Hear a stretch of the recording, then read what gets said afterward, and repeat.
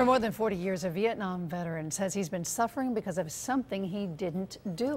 The Army considered him AWOL, but he says the severe injuries he suffered while fighting caused him to forget who he was. News 8's Aaron Logan live at News 8 Control with more on a brand new lawsuit filed to get him the care he deserves. Aaron.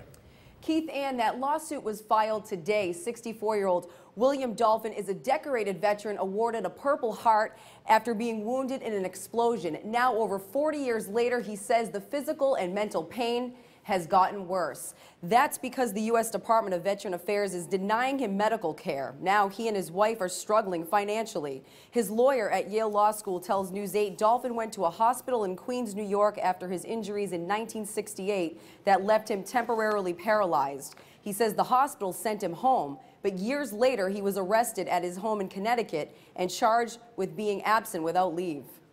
So Mr. Dolphin believes he was sent home from the military hospital on convalescent leave. He certainly didn't think he was AWOL. He said the military knew how to get in contact with him, and yet, several years after he was sent home from the hospital, the FBI came and picked him up, and the Army gave him a bad conduct discharge. And they won't listen to him. Yeah, and now he can't get VA medical care. So the goal is to get the Army to upgrade Dolphin's discharge status so he can get medical care. We reached out to the U.S. Department of Veteran Affairs, and all they would say is we don't discuss ongoing litigation. Live at News 8 Control, Aaron Logan, back to you in the studio.